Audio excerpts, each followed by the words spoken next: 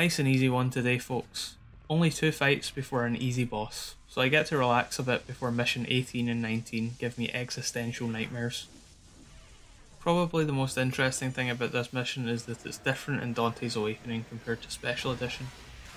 You have Arachnes instead of Dullahans in this room. Yeah, I've not really got much to say.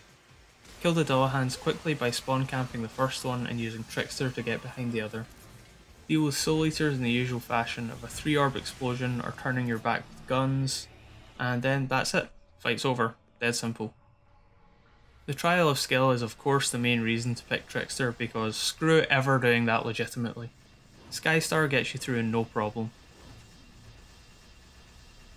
Abysses are straightforward so long as you pay attention to their fireball audio cues. They're not really much different from fighting any of the 7 hells. All 3 need to die about a similar time here. After you kill one, a Soul Eater spawns, and fighting them at the same time as Soul Eaters are flying about is not something I want to deal with if I can avoid it.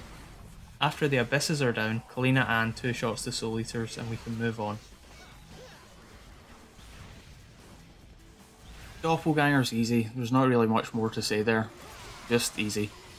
If you just move around lighting everything up as you're intended to do, you'll get locked in a pattern so you only really need to learn how to avoid one attack. It takes 7 hits to open a light, and Helmbreaker counts as 2, so hitting it 4 times, Helmbreaker, then 1 more opens it up and stuns him. Get a few hits in and move on. Rinse and repeat until he's dead. The only thing of note is to make sure you have a high style rating when you finish him off, because you need those orbs. All in all, an easy mission. Thanks for watching.